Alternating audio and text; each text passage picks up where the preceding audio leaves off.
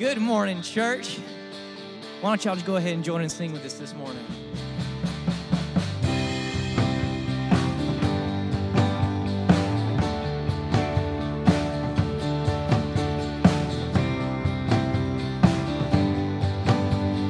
Let's sing together. Nothing can separate.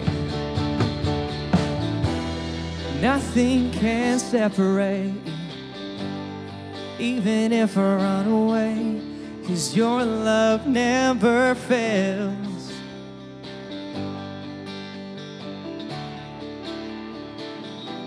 I know I still make mistakes, but you have new mercy for me every day, 'cause your love never fails.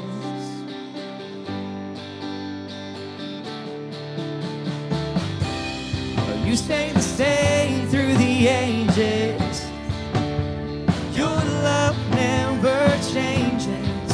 There may be pain in the night, but joy comes in the morning. And when the oceans rage, I don't have to be afraid, because I know that you love me, and your love never fails.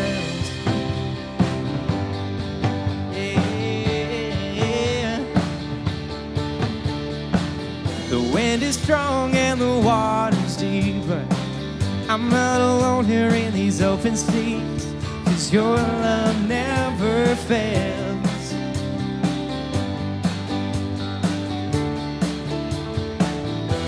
The chasm was far too wide. I never thought I'd reach the other side, but your love never fails. Thank you, Jesus. Yeah. You stay the same through the ages. Your love never changes. There may be pain in the night, but joy comes in the morning.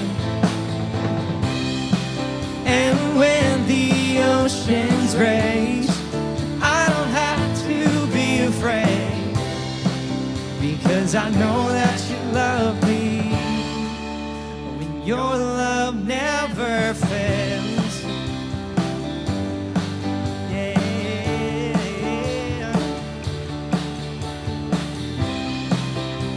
Let's sing together that He makes all things work together for our good. Oh, you make all things work together for my good.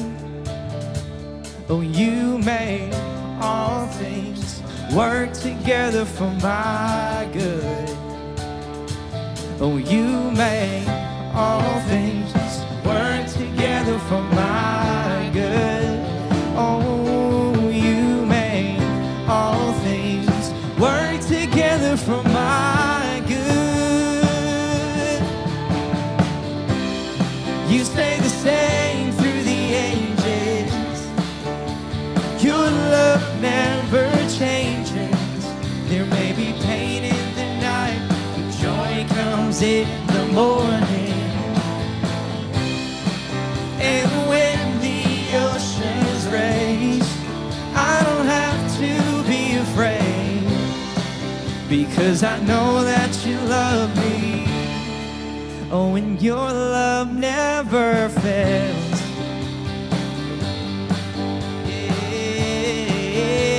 Your love never fails.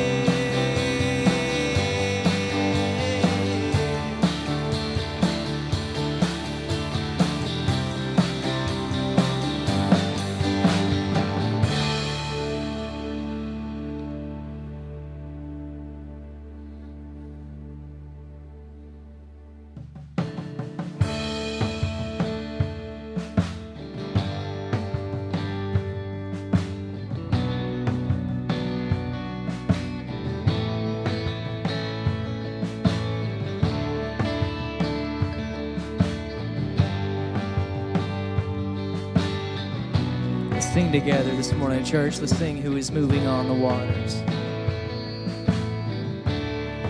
Who is moving on the waters? Who is holding up the moon? Who is peeling back the darkness with a burning light of noon? Who is standing on the mountains? Who is on the earth below? Who is bigger than the heavens and the lover of my soul? Creator God, He is Yahweh. The great I am, He is Yahweh. Lord of all, He is Yahweh. Rose of Sharon, He is Yahweh. The righteous Son, He is Yahweh. The three in one, He is Yahweh.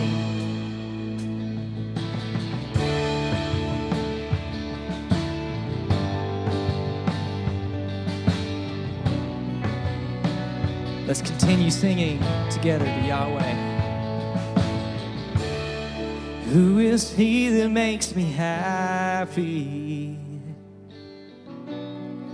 Who is He that gives me peace, comfort? And who is He that brings me comfort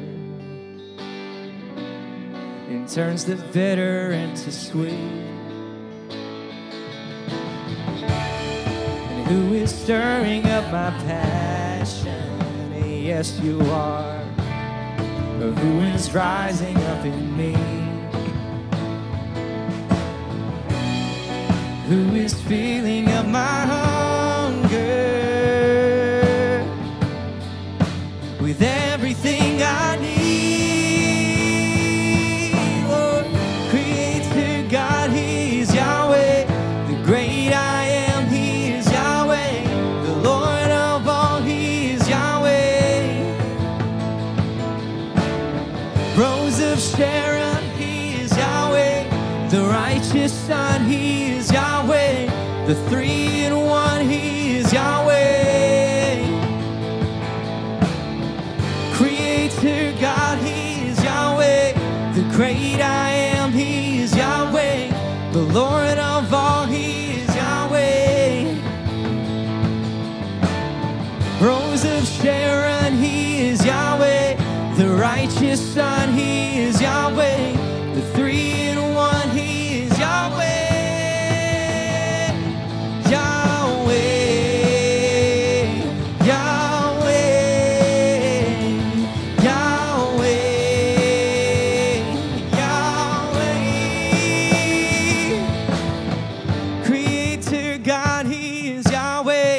Great I am, He is Yahweh. Lord of all, He is Yahweh. Rose of Sharon, He is Yahweh. The righteous Son, He is Yahweh. The three in one, He is Yahweh. Creator God, He is Yahweh. Great I am, He is Yahweh. Lord of all, He is Yahweh. Rose of Sharon, He is Yahweh. The righteous Son, He is Yahweh. The three in one, He is Yahweh.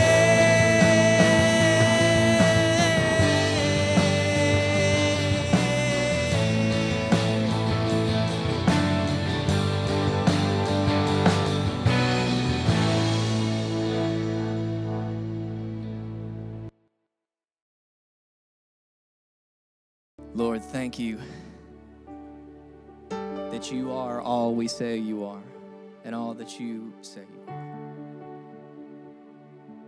Lord, I'm so thankful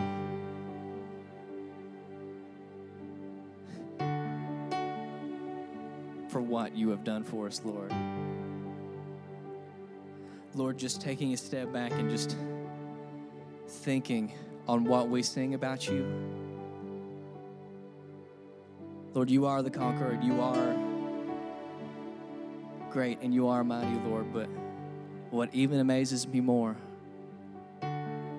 is that you sent your only Son, that you left perfect community with yourself for us. And after he died on that cross, that's not where it ended. So Lord, this morning I want to pray and I want to thank you that our God is not dead. I want to thank you for being our living hope, Lord. We love you and we thank you, and it's in your name we always pray. Amen.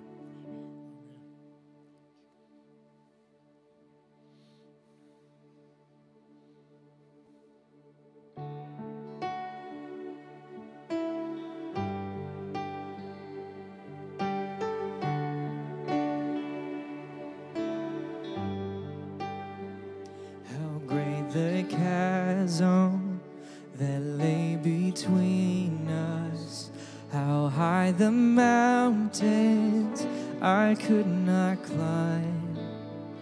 In desperation, I turned to heaven and spoke your name into the night. Then through the darkness, your loving kindness tore through the shadows of my soul. The work is finished, the end is written. Oh, Jesus Christ, my living hope.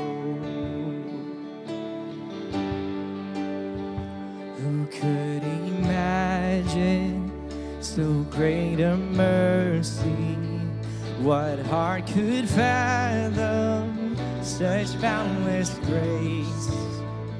The God of ages stepped down from glory to wear my sin and bear my shame.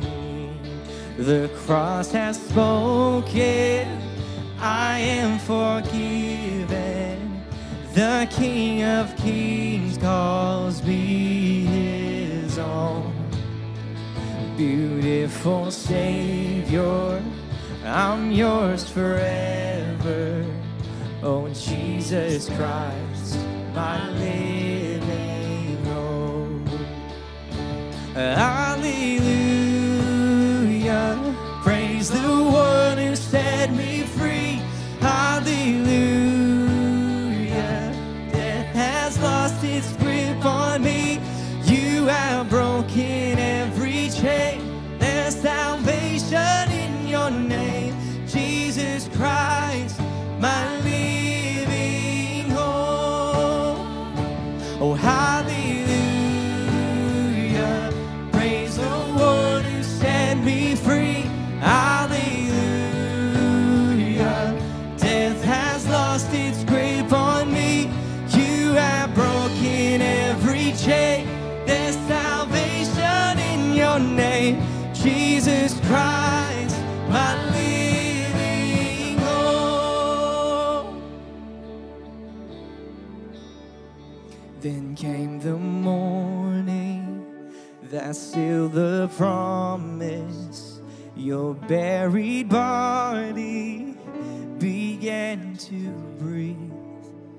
Out of the silence, the roaring lion declared the grave has no claim on me. Then came the morning that sealed the promise. Your very body began to breathe. Out of the silence, the roaring lion declared the grave has no claim on me. Jesus, yours is the victory.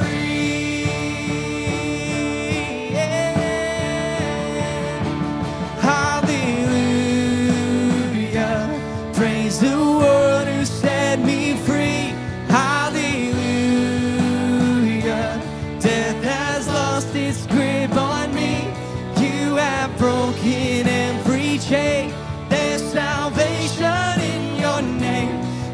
Jesus Christ, my living hope. Hallelujah, praise the one who set me free. Hallelujah, death has lost its grip on me. You have broken every chain. There's salvation in your name, Jesus Christ, my living hope. Jesus Christ, my living hope. Oh God, you are my living hope.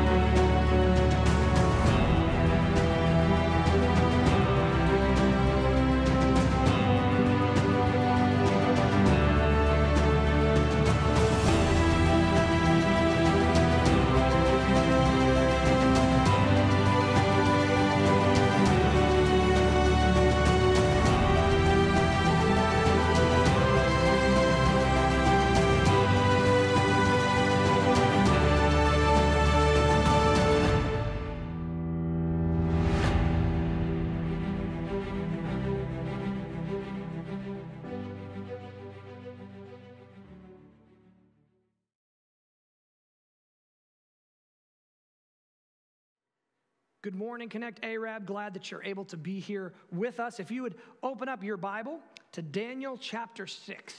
We're going to be picking up there on our short series here called Stand. A couple things I want to talk about before we dive into everything. Obviously, we are still going to have to be meeting the way that we have been meeting digitally for the next few weeks. I want to encourage you in the midst of that. I know that all of us kind of thought that this would be over sooner than it has been, but we still have an opportunity to meet and to have community in a really unique way. So I want to challenge you over the next few weeks, even though it may be frustrating, stick with us so that when we do get to come back together in one place as the church, everyone's going to be on the same page. I want to encourage everyone also to plug into our weekly events. We have different things that are going on at different times for all different ages. So on Monday nights, we have a Facebook Live that happens for parents and for children. And then on Wednesdays, there's the youth.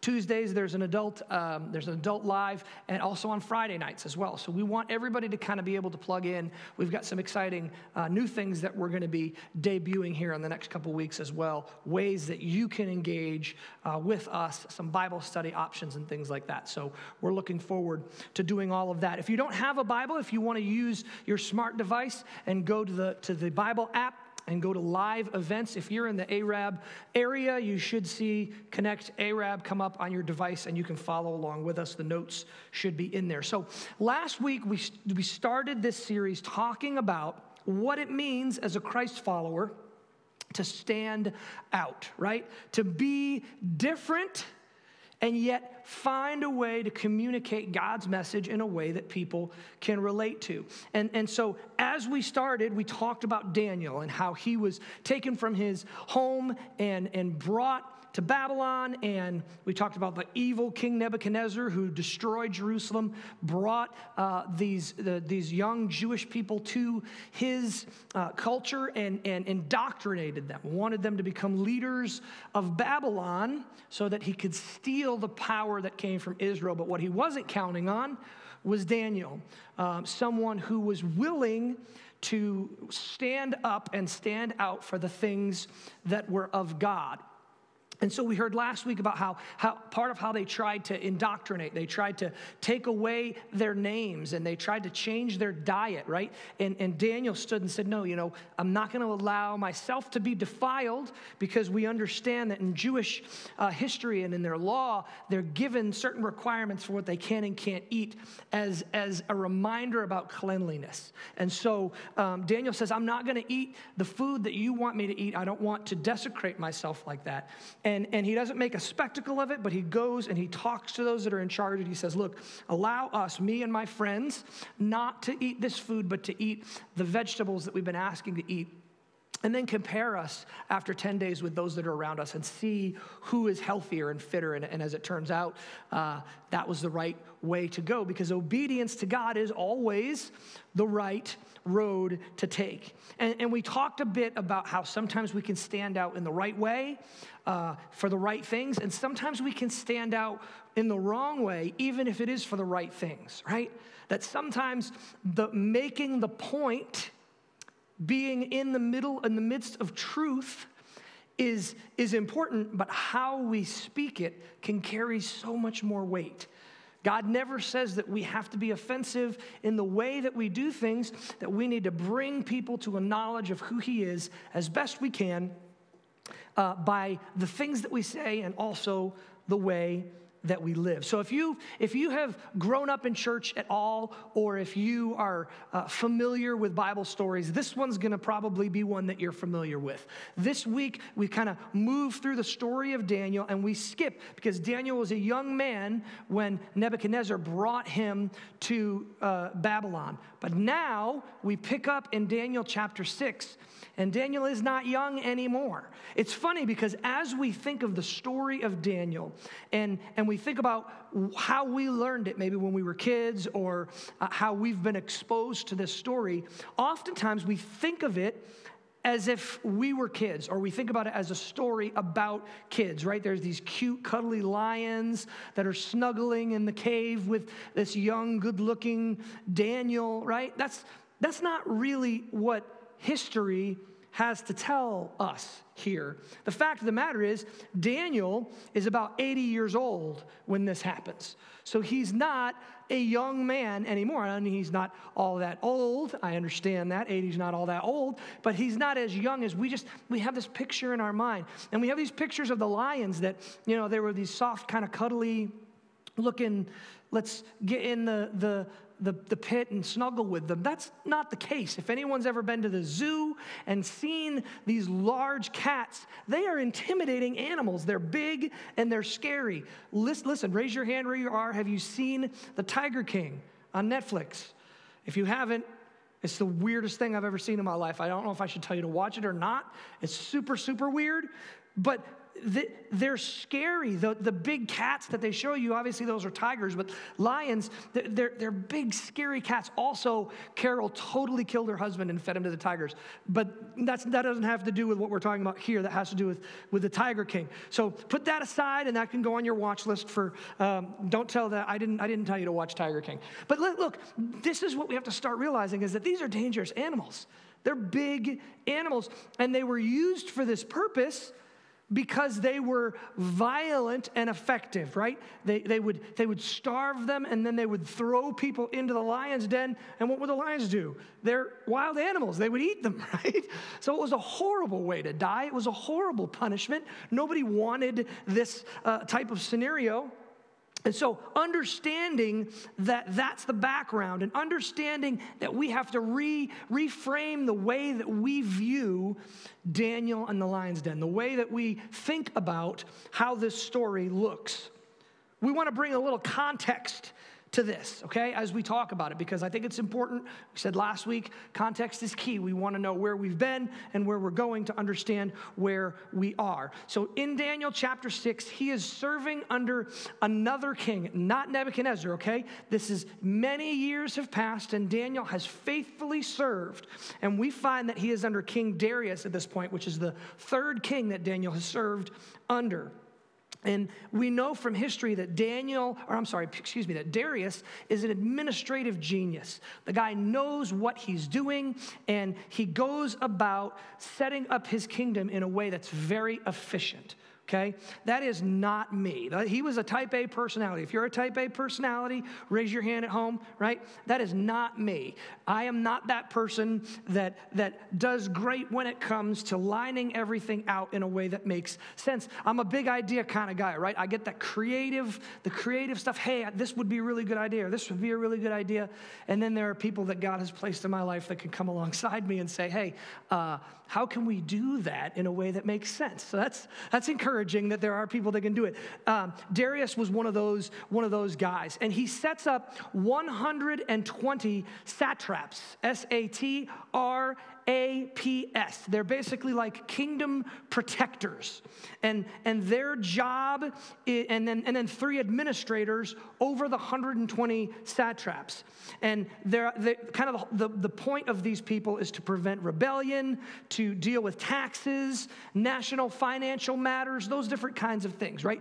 Big picture stuff, but the working of it out was left to 3 administrators and then 120 satraps. And Daniel was one of those 3 administrators overseeing the rest of these people. And I want to read to you here, starting in Daniel chapter 6, verses 1 through 3. Some of this is going to tell you what I just described, but in chapter 6, verse 1 says this: "It pleased Darius to set over the kingdom 120 satraps, to be throughout the whole kingdom, and over them 3 officials, of whom David was one, to whom these satraps would give account, so that the king might suffer no loss.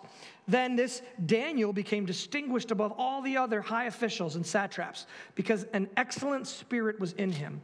And the king planned to set him over the whole kingdom." So what happened here, right? Daniel shows out, not in a bad way, but he is faithful as he continues to be faithful in his life at somewhere around 80 years old. And he distinguishes himself from the others that are around him, right? Daniel's life, we see all throughout it that he is seen as someone who's standing out, serving with an excellent spirit, going the extra mile. He wasn't a guy to take shortcuts. He wanted to make sure that everything was done well. And here's the thing. We see that the king notices this and wants to promote him to like the second in command. It would be the only person he'd have to answer to would be the king himself. And so whenever you see this type of scenario, you're going to have other people that are going to start to get jealous, right? They say jealousy is an ugly emotion, doesn't look good on anybody, and yet we find ourselves falling into that quite often. Here's where the other officials that were surrounding Daniel, they were starting to get jealous, right? And they go all Hunger Games on him, right? They're like, I'm not gonna pull any punches. I want to go after this guy because I want the position that the king is trying to give to him. So what appears to be a promotion from the outside introduces a lot of trouble on the inside for Daniel. And so in the midst of all of this, we see Daniel do something very, very interesting. He stands strong for God in the face of all of this animosity that's headed for him. We see Daniel stand strong with supernatural strength that can come only from a long-term developed faith relationship with the living God. Now, what do I mean by that? I mean that David didn't just wake up one day and say, I'm going to be faithful to God today.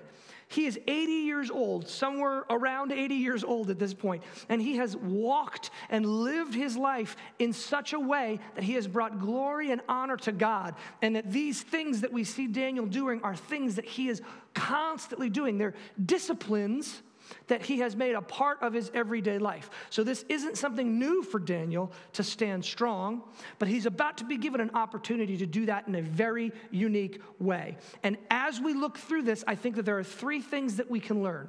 Number one in your notes is this. There's three truths about standing strong. It was true for Daniel. It's true for us. Number one is this. When God raises you up, we have to expect that there will be people to tear us down.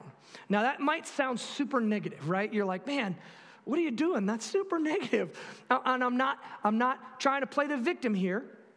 But the fact of the matter is, it might not be fun, but it's true, that as we are lifted up, there will be those that are unhappy with us being lifted up. Right? There are those that are either out of jealousy or out of pride. Sometimes it's well-intentioned individuals and they just make mistakes and they get turned around in their head, and your being lifted up is frustrating to them because why? Because we all want to be the one that's being lifted up. And so we have to recognize the truth of the fact that as we're obedient to God and we see God raising us up, that we need to expect that there's going to be trouble and problems. Doesn't mean we need to make trouble and problems.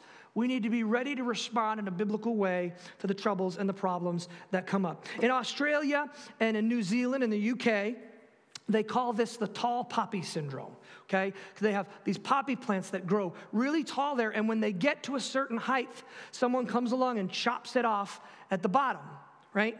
When we in the USA call it the crab mentality. This is really interesting because if you put a bunch of crabs into a bucket together, something that they do is that they will all fight to try to get out. And that actually causes none of them to be able to get out because the one who's at the top who reaches trying to get out, the other crabs are grabbing him and pulling him back down, right?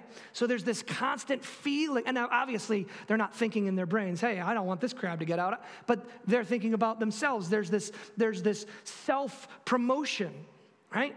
And that's what's happened here. We need to understand that the larger our influence grows, the larger the target we become. Now, I want to pause here for a second because, church, I want to be real careful. I don't want us to get to a place where we start to be saying, oh, well, everyone's after me and woe is me and all those different types of things. Because, listen, we get a lot of that in the Western church also, okay? The fact of the matter is, when God will put you in these circumstances, he's going to equip you with the ability to be able to handle it. He's going to equip you with a community of faith. He's going to equip you with a knowledge of his word. If he's the one that's lifting you up, when these trials and tribulations come along, he's going to equip us to be able to work our way through it. Now, in Daniel chapter 6, verse 4 through 5, we see how Daniel responds. We see how the leaders respond to Daniel. It says this, then these high officials and the satraps came by an agreement to the king, and they said to him, oops, I started in the wrong verse. 4, how about 4? Then the high officials and the satraps sought to find a ground for complaint against Daniel with regard to the kingdom. But they could not find any ground for complaint or any fault, because he was faithful and no error or fault was found in him. Then these men said, we shall not find any ground for complaint against this Daniel unless we find it in connection with the law of his God.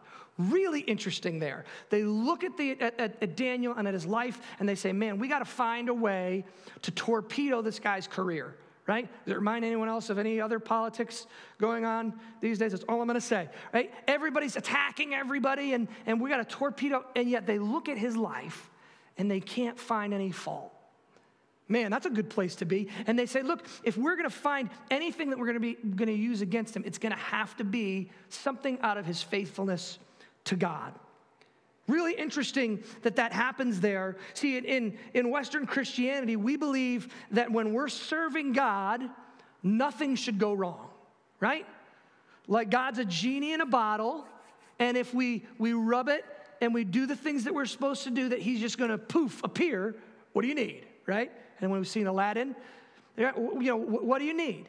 And that's not biblically the idea that we're given about what it looks like to be a Christ follower. Matter of fact, Jesus tells us the opposite is true, that as we serve and honor God, that we are going to come across trials and tribulations. And the thing that's been gifted to us as believers, as God followers, is that we have the ability to walk in righteousness and to walk with our God and Savior in the middle of that darkness. And so it's not that we won't experience the darkness, it's that God has given us a way to walk through the darkness with hope. See, we shouldn't face opposition, or we shouldn't think that we're not going to face opposition because we're doing the right thing. As a matter of fact, we know that if we're not facing opposition, that's when we should start to get a little worried, right? When we're walking on this road and there doesn't seem to be anything difficult or anything frustrating or anything hard popping up in our way, we might have to start to ask ourselves, man, am I going the right direction? Because clearly Scripture tells us that this road that we've been called to walk is not an easy road, but God's going to walk it along with us. Here's the deal. We know that we're fighting a spiritual battle, and whenever we're moving the kingdom forward, we should always expect resistance from our enemy.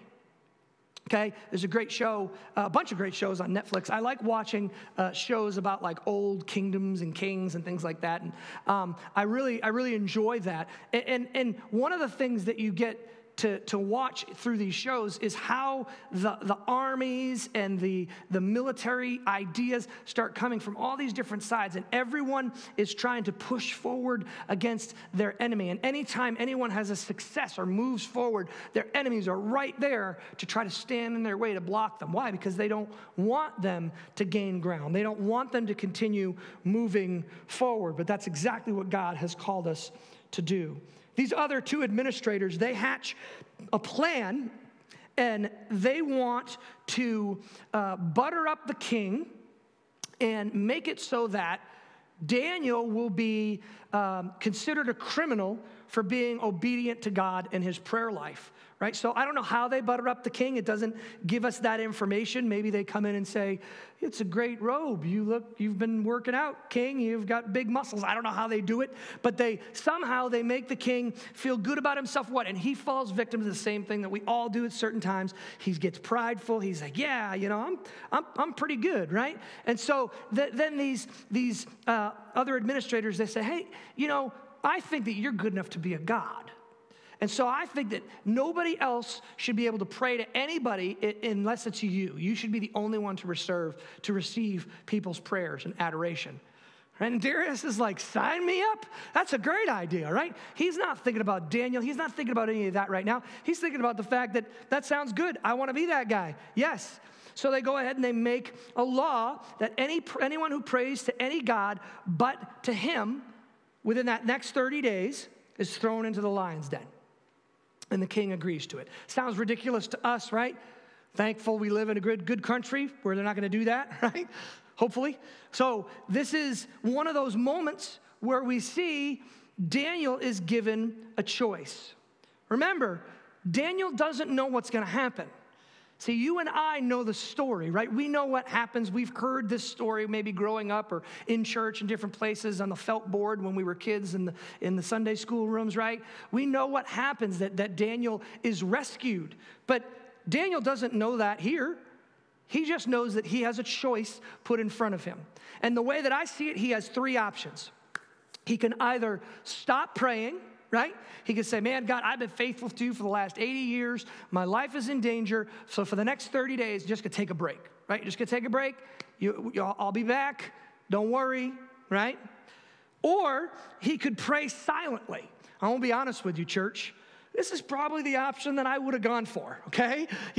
One of those where I'd be sitting there getting ready and just, what are you doing, Matt? Oh, nothing. I was just standing here. You weren't praying? No, I wasn't praying. Of course I wasn't praying. I was just taking a minute, right?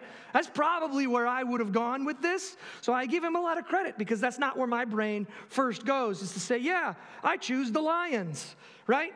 Or he can do the third thing, which is to keep praying and risk death. So how did he have such audacious faith? How did he stand strong in the face of what he knew was going to come? Because he knew that if he kept praying and doing what he'd been doing, he was going to end up in the lion's den. He just didn't know what was going to happen after that. Number two in your notes says this: kneeling to pray is what gives us strength to stand. Kneeling to pray is what gives us strength to stand. Daniel chapter 6, verse 10 says this: when Daniel knew that the document had been signed, the law that said that he can't pray to anyone but to Darius for the next 30 days, he went into his house where he had windows in his upper chamber open toward Jerusalem. He got down on his knees 3 times a day and prayed and gave thanks to God before his God, as he had done previously. So what does he do? Daniel's first response is to pray. His first response is to say, that's not right, I'm going to pray about it. Listen, first response to problems should never be to panic, but should always be to pray, right? I look at myself, if a law like that came down, my first response would be, I need more ammo, right? I don't even know what I would just, my first response would be that panic, instead of saying, God, this is not right. Let me come before you. And if you look at the language that we use when we talk about prayer, it shows oftentimes how little we value prayer, right? We say things like, all we can do now is pray. All that's left is for us to pray. That's not all that's left. You know, what you're saying when you do that is you're saying, I've tried to manipulate this situation. I've tried to do it on my own, and now the only thing that I have left to do is to pray. I think we're looking at it the wrong way. We have the ability as God's people to have a direct line of communication with the Creator, the author of the universe. And still, when trouble comes and when frustrations, the first thing we do is panic. And we try to figure out how we can get our fingers into it and how we can fix it. But God's given us the ability to pray, and we know that prayer in the book of James, it tells us the prayers of a faithful person availeth much in the King James Version, right? They do a lot of good. They press against the heart of God, and we know that those prayers make a difference. And yet, we find ourselves doing that same thing. I don't have any other option, so I'm going to pray. No. Pray. When all else fails, pray. I've heard people say that a lot. How about pray so all else won't fail, right? Give God the opportunity to show himself strong and mighty and to work through that situation. So Daniel doesn't announce what he's going to do. He doesn't stand up and say, I'm going to go pray because this is such a wrong situation. He doesn't fling open his windows and stand there and call everybody over and say, I'm going against what they've said, the orders from the king, because it's so unjust. # I'm so holy, right? That's not what he does. He goes and he does what he had done before. You see, this idea of discipline comes up in his life again. He's not doing anything different than what he was doing before. He just continued responding to God the way that he had been in prayer, saying, God, bless this. It wasn't a public display, but it was a personal discipline. He just did what he'd done before. So much of Daniel's success, we talked about this last week, so much of Daniel's blessings, I believe, come because of his pre-deciding, his decision beforehand that he will or will not do a certain thing. And here we see it again. Last time he said, I'm not going to defile myself with that food. This time he says, I'm not going to stop praying and doing what I've always done just because someone else says that I should. And then we see, of course, now remember, Daniel doesn't know how this is going to turn out. Daniel just knows that God's called him to be faithful. So if you have not pre-decided to know God deeper and to move into closer relationship with God, I want to be honest with you, church. I'm not being mean. It's probably not going to happen. okay? Because these things don't just happen. We have to decide that it's a course of action we're going to take before those moments come to us. And the interesting thing is, I love the fact that it says that he kneeled. There's something about that idea of posture. Not that we always have to kneel every time we pray, right? There's not a right or a wrong way to do that, but I think if nothing else, it can tell us about a heart posture that says there's humility involved in this. God, I'm gonna kneel before you humbly and ask you to work in your way in this situation. It takes us completely out of that circumstance. He stood strong before men because we see Daniel kneeling before God. So when life gives us more than we can handle, the first thing that we should do is bring that humility into our hearts and say, God, help me. Please be with me in the middle of this situation because I can't do it on my own. I don't know what that's going to look like for you. Maybe it's a big diagnosis from the doctor, right? You got the cancer, you got the big C word. Maybe that's what's standing in front of you. Maybe it's money troubles. Parents, right? On a little bit of a lighter subject, we should be prayer warriors because I know what it's like to try to get my kids to clean their room, right? Or to be their homeschool teacher for the past however long it's been. It feels like a long time. Right? So we understand that prayer in the midst of that. Maybe there's things that we have to stand for, like maybe we're talking about our kids. Our kids will have to play in a different soccer league than the one that meets on Sundays or on Wednesdays or whatever, that meets during a church time. Maybe we're not going to do business in this way or do a specific business deal because it lacks integrity, right? Whatever the reason that whatever the thing that God's put in front of you, there's an opportunity. Maybe I'm going to break up with this person that I'm dating because they're pressuring me to move in physical relationship past a point where I'm comfortable. And so then the what ifs start in our brain, right? Oh, well, what if my child doesn't get to play college ball because I didn't put them in? Your kid's probably not going to play college ball. But that's a separate thing, right? Well, the what ifs in our brain come in and it starts doing this. Or what if I don't get that promotion because I wasn't willing to do this deal? Or what if I don't have a boyfriend or a girlfriend because I've broken up with this person and now I feel so alone? I would love to tell you that it's all going to work out the way that you want it to in the end. But I can't do that. That's not the way it works. This isn't a Disney movie, right? It doesn't all work out with everybody being happy in the end. That doesn't mean that we're not still called to stand when God has called us to stand. Daniel would have asked, what if the lions eat me, right? Talk about what ifs. God, what if I do this? If I stand up for the things that are right in you, and what if I am eaten by a large cat, right? What if that happens? That's a fair question because there are plenty of people throughout Scripture that have stepped up with enormous faith, and for whatever reason, God didn't rescue them. And so we look at this and go, well, what's that? What good does that do me? Because right is always right, and truth is always God's truth. And we might not know the reasons, but we know the Creator and that He loves us, and that whatever the outcome in the end will ultimately bring glory and honor to God. There's no guarantee that nothing bad is ever going to happen to us, but we do have a guarantee of someone who will walk with us through that. All we can promise is this, number 3, and then we're done.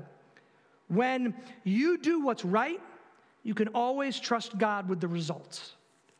When we do what's right, we can always trust God with the results. We know how this story ends. Not all stories end that way. You might look at me and say, Pastor, yeah, but you know what? My kid died. My wife died. I lost my job because I didn't do this. Or my kids and my relationship was broken because I wouldn't let them do this and play on this night. Whatever that looks like. Maybe the end doesn't look like it does here. All Daniel knew was that for 80 years, God had been faithful to him.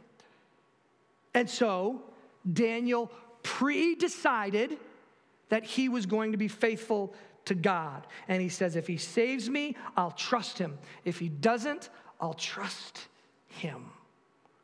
Without knowing all the answers. King Darius, we see here that he's devastated because he knows he's been tricked. And so he drops Daniel into the pit. And we don't know what happens in there, right? We can speculate all day long. Maybe Daniel prayed, right? We'd like to see that as a church, as Christians. We're like, yes, he was probably praying. Maybe there was praising and worship going on. Maybe he held his breath, right? Maybe he peed himself. Totally would have been me. I totally would have done it. No tiger's going to want to eat me if I peed my pants, right? That's probably not the only thing that would have happened, by the way, just so everybody knows. Going to try to make it smell bad. He doesn't want to have that kind of a meal. But we don't know what happened in the lion's den, but we do know that first thing in the morning, Darius comes running out and says, did your God save you, Daniel? Daniel chapter 6:22 says this, my God sent his angel and shut the lions' mouths, and they have not harmed me, because I was found blameless before him, and also before you, O king, I have done no harm. Then the king was exceedingly glad and commanded that Daniel be taken up out of the den. So Daniel was taken up out of the den, and no kind of harm was found on him, because he had trusted his God. If you know the rest of the story, the king called on the guys who falsely accused Daniel, and they threw him into the pit. So don't worry, the lions got fed, right? They got fed. The angel was tired after protecting Daniel all night long, so he didn't show up for those guys. Here's what we need to look at. And then the interesting thing is it closes it all out. The king gives a decree that says everyone in the kingdom should fear and honor the God of Daniel. So now you see the heart of the king is changed by what's happened here, by the faithfulness of God and by his willing servant who stood strong literally in the face of death. And so we see how our standing can have an effect on the people around us to bring them closer to God or to drive them further from God. Here's the thing. If you're facing opposition in your faithfulness to God, realize that when God raises you up, that opposition is going to come. And so don't try to solve it on your own. Don't panic, but have prayer be the opportunity, be the place that you go. Because if God brought you there, he will bring you through. That's what God has promised to do. When we kneel to pray, when we get that humble heart attitude and before God and pray and bring it before him, he promises that he is going to be faithful and help us to stand. We have to pre-decide that we are going to do what's right and trust God with the results, even if those results don't look like we want them to. That we're going to trust God because all truth is God's truth, and God has called us to righteousness. We have to understand that we talked about last week. We do not battle against flesh and blood, but it's a spiritual war that we are fighting. And so God calls us to put on his full armor and to fight with him for his glory. Listen, maybe you're with us this morning and you would say, that kind of relationship with God seems unattainable to me. Like, I don't have a relationship with God that mirrors this. Well, I want to clearly communicate with you this morning that it is not impossible for you to have a relationship with God that is like that. The Bible says that all who call upon the name of Jesus will be saved. We simply have to believe in our heart that Jesus is Lord and that he came to die on a cross for us, and confess with our mouths and ask him to take away our sin, and that's it. Forever and always it is done. The Bible says we are sealed unto the day of redemption. Listen, if you're here with us this morning, no matter what your background is, no matter how many times you've been to church or not or whatever, and you have a desire to know God in that way, I'm going to offer you an opportunity to pray along with me. Now, it's not a magical prayer, but we talked about that surrendered heart, right? That's what matters this morning, is a heart that is surrendered to Jesus, humbly asking for him to save us. If you want to do that this morning, pray something like this with me, wherever you're seated, wherever you are right now. Say, Jesus, I believe that you died for me and that you rose from the dead to forgive my sin. And I need you. God, I ask that you would take away my sin, that you'd be the Lord of my life, that from this moment on I would walk closely with you, just as we saw Daniel walk closely with you, that I would stand for the things that you would want me to stand for. Jesus, thank you for saving me. It's in your name we pray. Amen. Listen, if you made a decision this morning to follow Christ, there's a More tab. If you're on Facebook, also there's a tab to get more information. If you're on YouTube, please click that and click on our connection card. That is exactly what it sounds like. Gives you an opportunity to let us know any decision that you've made. If you have prayer requests or anything like that, that's also another great place to go to be able to communicate that with us. Church, if you are a Christ follower and you've been watching along with us, I want to encourage you to be bold like Daniel. I want to encourage you to begin to make the disciplines a part of your life that Daniel made a part of his, so that when hard time comes, you don't start to pray, that you continue to pray, and that God will show himself faithful in the middle of that darkness. Pray with me, church. If you're a Christ follower, I'm going to pray for that boldness for all of us. Jesus, for those of us who are Christ followers, God, we know every one of us has more steps to take to be closer to you. So God, I ask right now that you would show us that step, that you would give us the boldness to be able to step into the middle of an unknown future, because we know it's what you desire for us to do. God, to do what's right and to trust you with the outcome. God, be with us, guide us, direct us, help us to be sensitive to your calling and your word. We love you and we thank you in Jesus' name. Amen.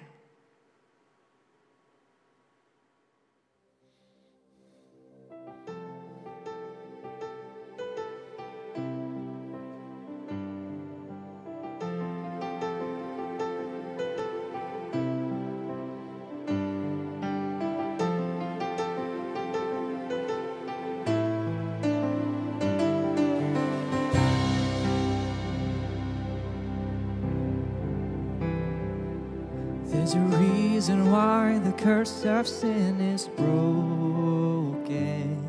There's a reason why the darkness runs from light. There's a reason why we stand here now forgiven. Jesus is alive.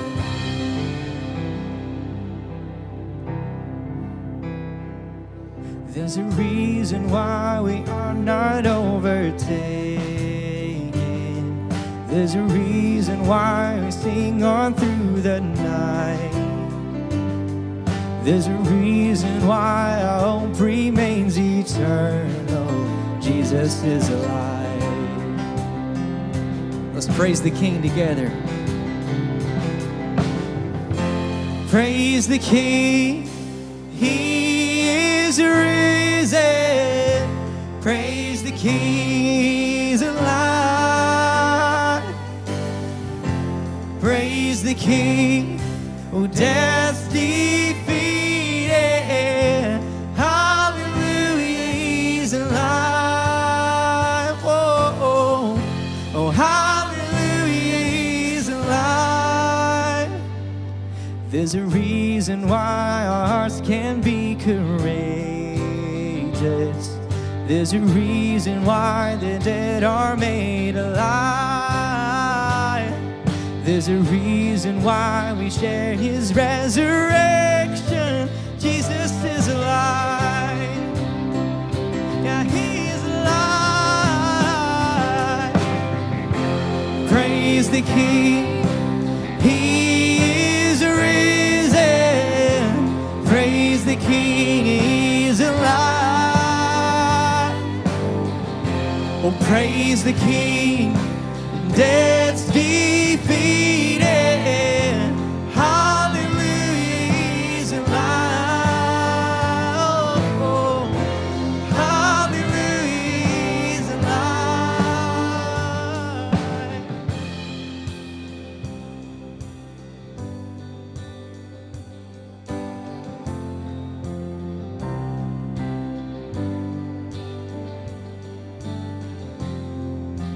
sing together. The grave could not ignore it, church. The grave could not ignore it. When all of heaven's roaring, and hell, where is your victory? Death, where is your sting? The world could not ignore it. And all the saints are roaring, and hell, where is your victory? Death, where is your sting? The grave could not ignore it. And all of heaven's roaring, and hell, where is your victory? Death, where is your sting? The world could not ignore it. And all the saints are roaring, and hell, where is your victory? Death, where is your sting? Yeah. Praise the King. Oh, he is risen. Praise the King, he's alive. Praise the King, death's defeated. Hallelujah, he's alive. Oh, oh, oh, hallelujah, he's alive. Hallelujah, he's alive. Oh, oh, hallelujah, he's alive.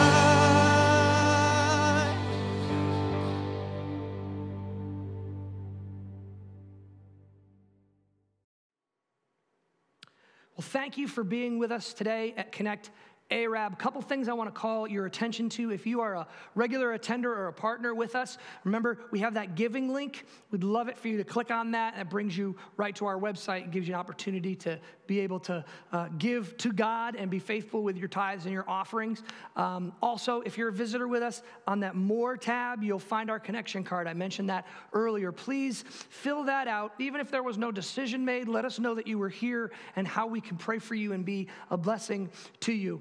Really quick before we go, I want to call everyone's attention back to the Facebook page. If you're watching on YouTube, follow us on Facebook, Connect Church Arab, Alabama. You should find us there. And we have a lot of things going on through the week that are intended to encourage you in your walk with Christ. So kind of watch that page. We'll get as much of that as we can onto YouTube after the fact, but we really want to be able to have a live interaction with you folks as much as we possibly can. So we love you. Thank you for being faithful and for being with us this morning. We look forward to seeing you next week. God bless.